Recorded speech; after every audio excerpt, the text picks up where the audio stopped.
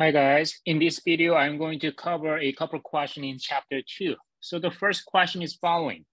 We have a nominal GDP in 2009, that is $14 trillion, and the real GDP is given as $11 trillion. And the question asks you to calculate the GDP deflator. So I want you to recall the formula, and the GDP deflator is nominal GDP divided by real GDP. And I want you to recall the relationship is always real equals nominal divided by price. So for example, real wage, lowercase w is the same as uppercase W, that's the nominal wage divided by price level, okay? Now, here, you just need to plug in the numbers, then you can easily find the GDP deflator. So the numerator is $14 trillion and the denominator is $11 trillion, which gives you the 1.27. So the answer is a third one. Now, the second question. This question is about the unemployment rate. And again, you need to recall the formula. And then the formula of the unemployment rate is the following. So the numerator is number of unemployed workers. And the denominator is a labor force. And the labor force is number of the unemployed workers plus number of employed workers. So the question gives you the unemployed workers here in this question is 7 million.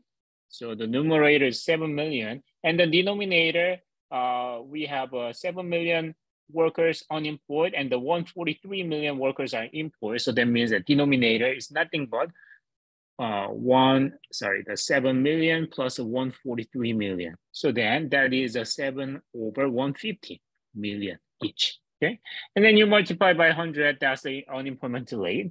Then it will give you the 4.7. Okay, so the answer is the second one. Now move on. So take a look at this question, and then the question asks you to calculate the CPI. And this question is a little bit tricky, so you need to be very careful when you solve this question. So Abby consumes only apples. In year one, red apples cost $1, and the green apple costs $2 each. But Abby buys 10 red apples only. So let me highlight. She buys 10 red apples, okay? Now, year two, green apple is $1, but then the red apple, this green apple is $1, and then the red apple is $2, and now Abby buys 10 green apples. Okay, that's the situation that we have. Now, take a look at the first question. So we want to compute the CPI for apples for each year and assume that the year one is a base year, and in which consumer basket is fixed. So what does it mean? What's the consumer basket there? Then this consumer basket, as you know, the Abby buys 10 red apples in year one. That's the basket. So the basket is 10 red apples. Okay.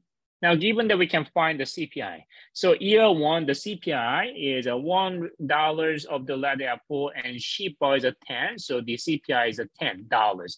But in the base year, CPI has to be 1. So the answer for the CPI is just 1. Then you can calculate the CPI for year two. In year two, red apple, the price becomes $2, right? So then $2 times 10 red apples. So it's $20. So as you compare this $10, $20, that's a double. So the CPI for year two is 2. Okay, so that means the CPI has doubled. Okay.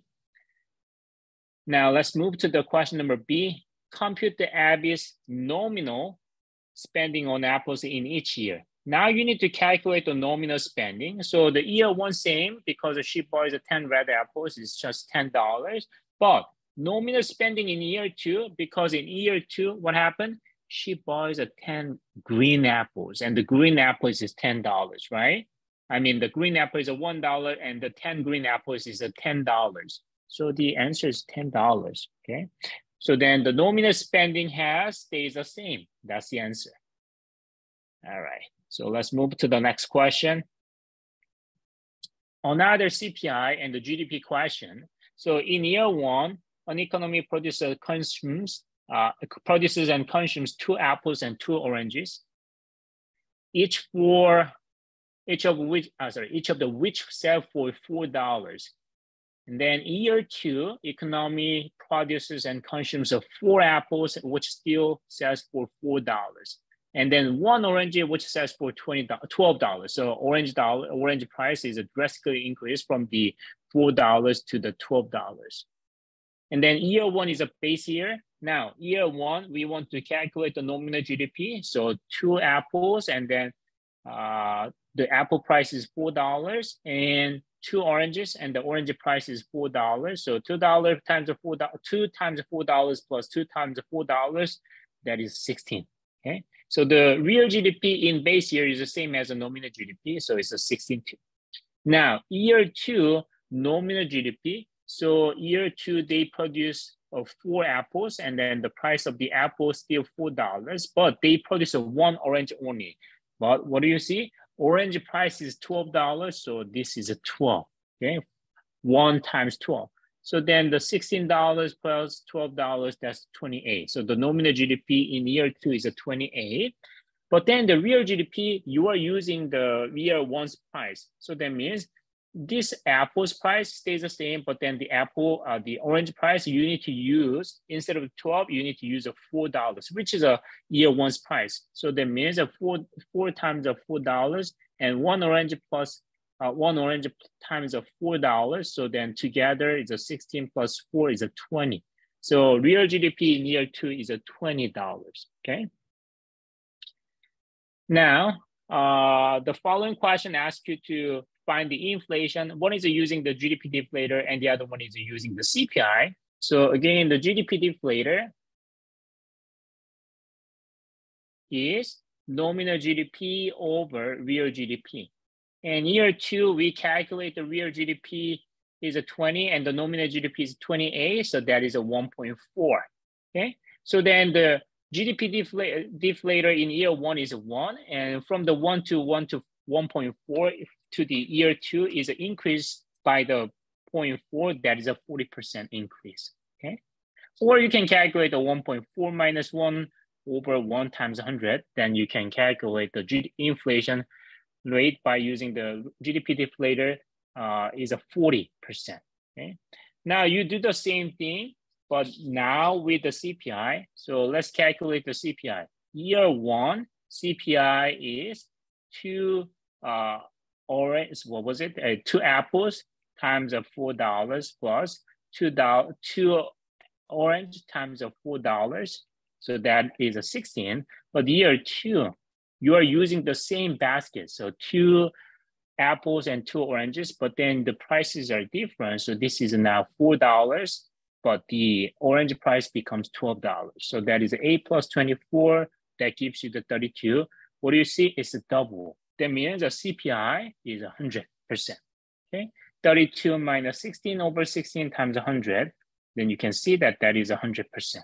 Okay, now the last question here, a partial index tends to the understate the inflation, where the last price index is overstate inflation. Okay, so I want you to read the textbook to cover this partial index and the last price index. Now we have a last question here, which is the following. So basically, this question asks you to calculate the unemployment rate, and let's check the one by one. So here, an economy has 100 people working full-time and 20 people working half-time, and the 40 people looking for work. That means that 40 people, they didn't get a job, and 20 people who would like to work but have given up looking for a job. So this is discouraged workers. And then 20 retires, and then 30 children. So first question, number of the employed, well, it's a combination of the full-time and the half-time. So 100 plus 20, that gives you 120. So that's the number of the employed workers. And then the number of the unemployed, you see that that's a 40, right? And you may think that, what about these 20 people who would like to work but have given up looking for a job? So they are not unemployed workers. They are discouraged workers. It's not part of the labor force, okay? So be careful.